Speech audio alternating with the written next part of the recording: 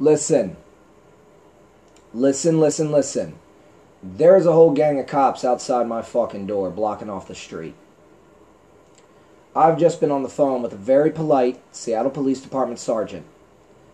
As of right now, looks like we're going to get this sorted out peacefully. Ivy, I don't care how you have to do it. Please, let people know I'm cooperating. I don't want to fuck with these guys. I'm not dangerous. I'm trying to do the right thing.